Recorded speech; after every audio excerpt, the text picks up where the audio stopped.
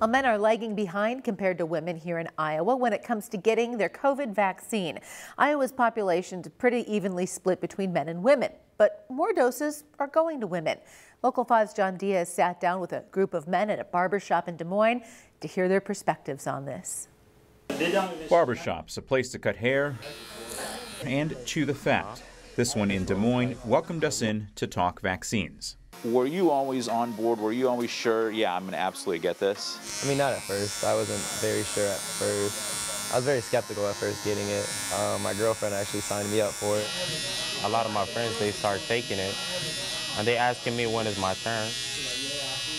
But I'm still like my mind didn't change about taking the vaccine. Estaba un poquito nervioso.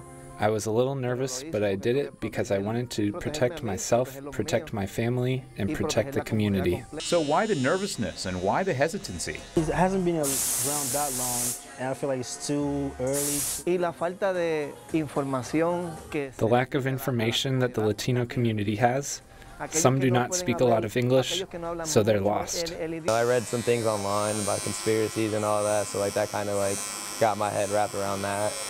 But after reading some actual facts, and then my girlfriend sending me articles and stuff about it, I read more into it, and I just thought it wouldn't hurt. Those who haven't quite taken that first step are keeping an open mind. If there's a proof that it shows I'm not going to be COVID, then I will take it like any other vaccine that we've been taking every year. You think there is something that would change your mind?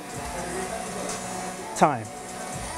Let's test it out and actually have a consistent amount of data that shows that proves that this is working. All right, John, how big is the gap between men and women? Yeah, Stephanie, that gap is actually fairly significant. Take a look at this data from the Iowa Department of Public Health. You can see here more women are getting the COVID-19 vaccine. They're at about 55%. That puts them just over 1.2 million doses. Men, on the other hand, make up that other 45%, which means they are getting 248,000 fewer doses than women. Stephanie? All right, John, thank you.